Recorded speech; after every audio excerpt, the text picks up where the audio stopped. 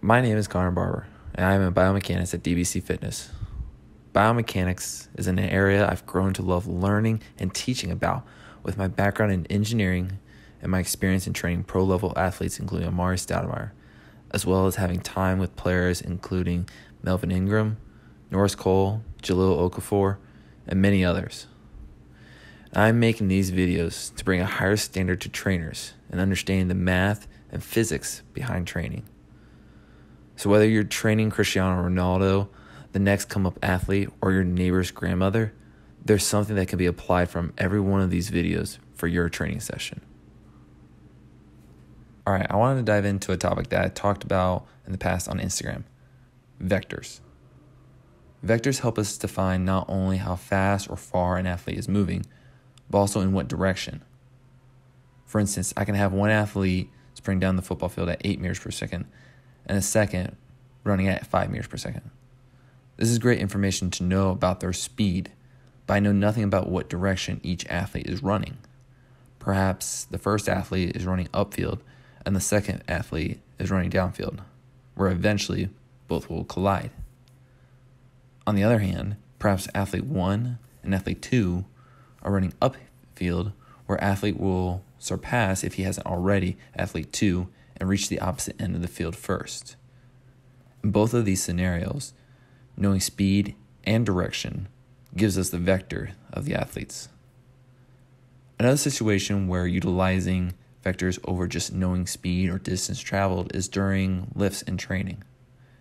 If we have 2 athletes squatting 300 pounds, typically we would be fairly happy with that display of strength. However, we must also take into account how well the athlete moved that way as well. This is where vectors play a role. Athlete 1, let's say, is squatting with pretty decent form, where feet, knees, and hips are all in alignment throughout the full range of motion. Athlete 2, however, does not perform the same way. When athlete 2 squats down, he slowly shifts his weight over to his dominant leg. For this scenario, let's make it his left leg. Then comes back up with a higher percentage of his weight on that left leg.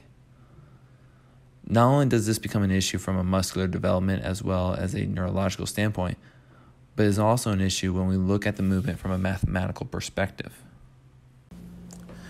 The barbell squat has been an exercise to help improve vertical strength and power, especially off 2 feet.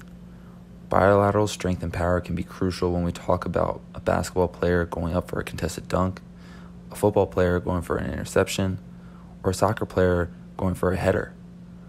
Therefore, performing the barbell squat with equal contribution from both legs is vital for the greatest carryover. Now, when we compare the vectors between athlete 1 and 2, we notice that with athlete 1, the starting point of between the feet to the final direction is a perfectly vertical line.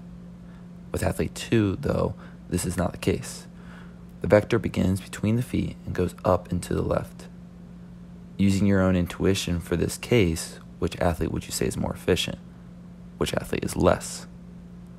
As you probably have guessed, athlete 2 is less efficient.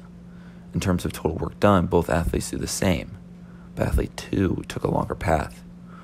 We have to take into account not only the vertical distance that athlete 2 covered, which in this scenario is 12 inches, but the lateral distance as well. The lateral distance covered by shifting the weight was 6 inches. When we do the math then, using Pythagorean theorem, we see that athlete 2 covered up to 12% more distance than athlete 1. More distance covered can mean more energy expended. And when we take into account that we perform 4 sets of 10 reps, that horizontal distance and greater energy expended adds up pretty fast. Up to 480% more distance covered to do the same amount of work. This is why understanding the math behind the details is critical. Now, going a step further, the deviation of lateral movement opens up the door to an imbalance of strengthening one leg over the other. If this were the intended purpose of the exercise, that would be one thing. But as mentioned before, we want to improve vertical strength and power off 2 feet. Now, within research that tested 1 versus 2-legged jumps, it was shown that the 2-legged running vertical jump resulted in a statistically significant greater jump height than the 1-legged running vertical jump. Again, when we go back to shifting of the hips to one side, the bilateral squat becomes more of a unilateral exercise because of the favoring of one side.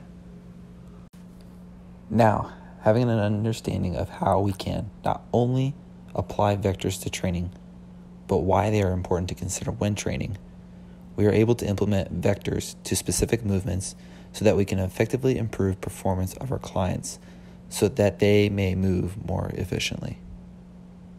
With everything we do in training, remember to identify what the problem we want to solve, include our known and unknown variables in the person being trained, and state our desired outcome. Like a simple addition problem, improving our abilities as trainers requires us to be step-by-step problem solvers.